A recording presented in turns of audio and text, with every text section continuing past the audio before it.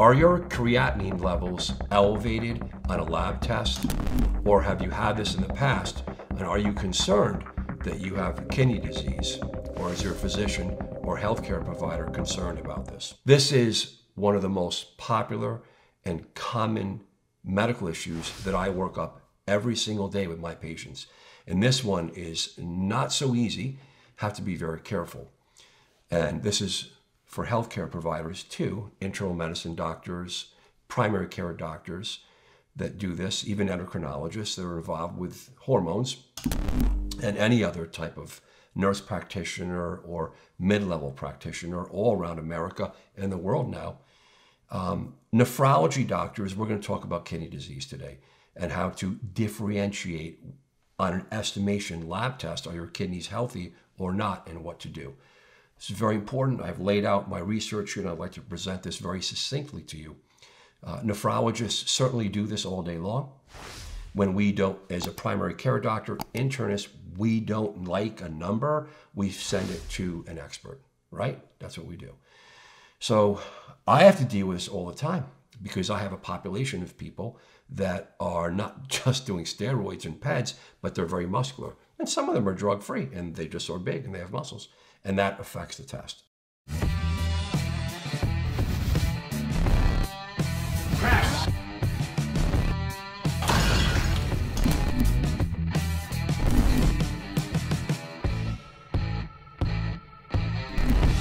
Right off the bat, what do you have? I like to always present the data to you guys. So where I get my research from is the National Institute of Diabetes and Digestive and Kidney Diseases from the NIH. This is talking about estimated glomerular filtration rates, very important. And also I have, of course, the National Kidney Foundation. We have some of their data. You can get this right on Google. So right off the bat, it's amazing that when you look at someone's labs, metabolic panel, comprehensive metabolic panel, or basic metabolic panel. When I say these things, guys, get the comprehensive metabolic, get a basic lab. This is looking at kidney and liver function, right? Apart from the red blood cells, platelets, and the whole blood stuff, and apart from other studies. So you have to understand that this is a person getting blood drawn, and there, over the years, have been equations and estimations for how to determine kidney function. So the two most common ones are creatinine-based estimation kidney function formulas.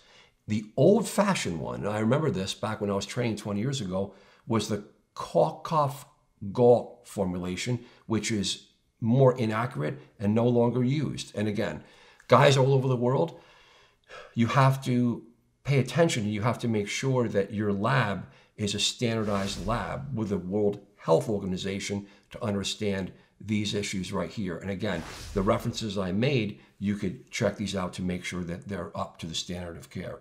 So the two equations that are utilized in the world are the modification of diet in renal disease, MDRD, study equation, and the chronic disease epidemiological collaboration equation for someone that potentially has kidney disease. Now, this is for anyone 18 and above, and this is for people that have, of course, hypertension, diabetes, dyslipidemia, getting older, medical issues, on medicines, and we have to make a determination on their kidney function. So those are the two equations that are used to estimate your kidney function. You're going to see this. You guys will see it. That little eGFR, right? You'll see that, and you'll see that it's inversely related to your creatinine level.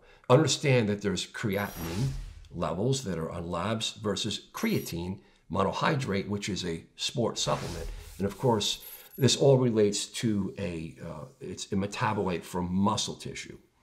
So these equations are not perfect, okay?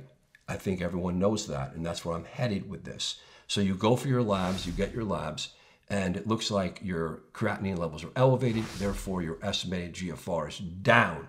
And your doctor or yourself now, because everything is moving to do it yourself, is concerning. It looks like your kidney function is not doing well. Your creatinine is 1.6, your 1.5, 1.9, maybe 2.0 or even higher. And therefore, the estimation is going to be low. Everyone's looking at that number, researching it, and getting very worried. What's going on? When should you not be utilizing a creatinine-based estimation equation, as I mentioned, the MDRD or the CKD EPI?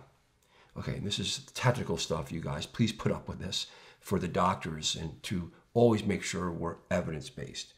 So when should you not? And this is for doctors to understand this. So right here from the NIH, persons with extreme muscle mass, it says bodybuilders, and diet includes, but is not limited to, individuals who are amputees because they have less muscle mass. So paraplegics because they have less muscle mass. Bodybuilders or someone who is obese. Or someone who has neuromuscular wasting disorder or any type of cachectic disorder where they're having muscle wasting. Also is amazing is that the diet is imperative. So meat eaters, it's going to cause potential false issue and elevation of your levels and therefore looking like your kidney function may be doing poorly.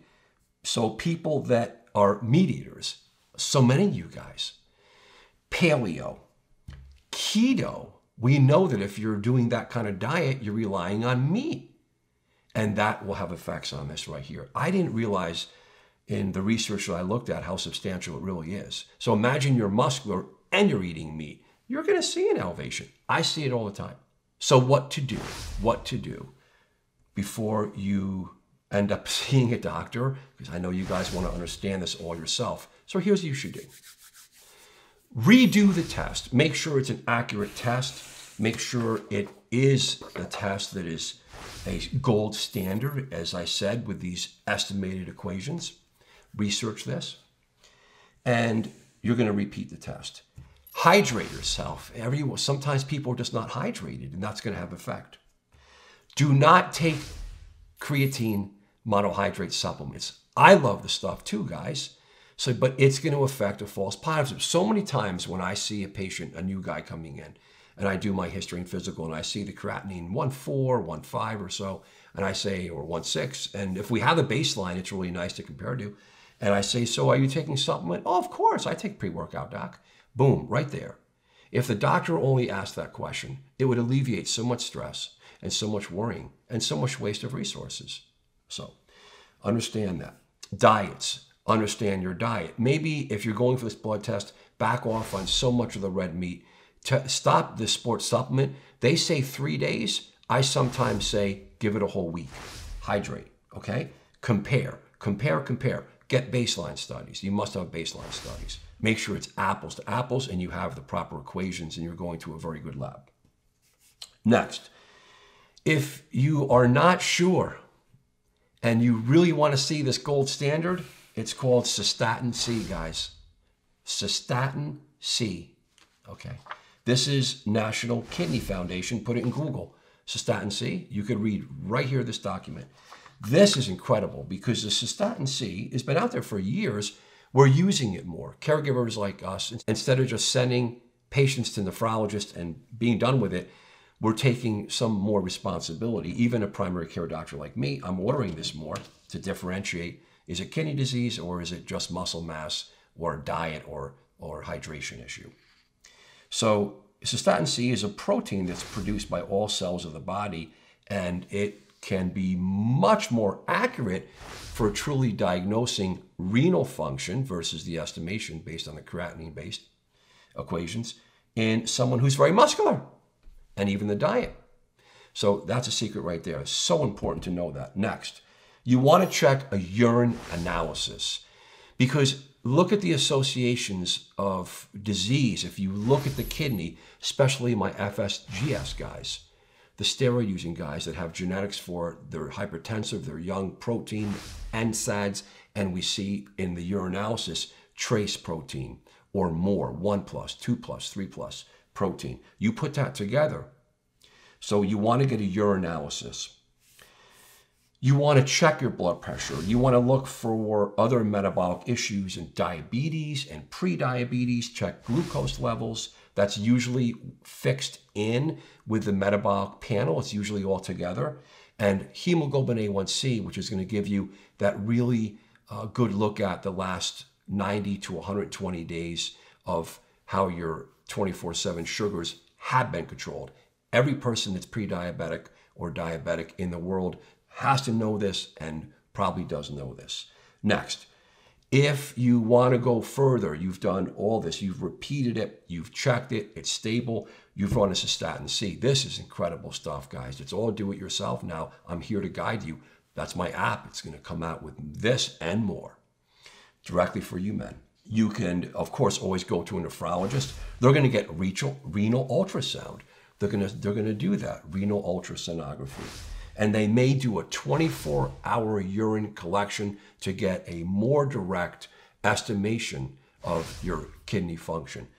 And you then want to understand other medicines that can classically cause false elevations, ACE inhibitors, ARBs, diuretics, NSAIDs, a whole bunch of other medicines, a whole bunch of other medical issues, guys. So that's my presentation, how to differentiate when you have an elevated lab value that looks like your kidneys aren't doing well. This is exactly how you should work it up. Thank you so much, guys. Hope you understood this. I want to get so many questions. Any men that have been through this workup and know this workup or are learning this workup, or you have any concerns at all, let's get the comments. This is the platform for everyone to learn. Thank you so much, gentlemen.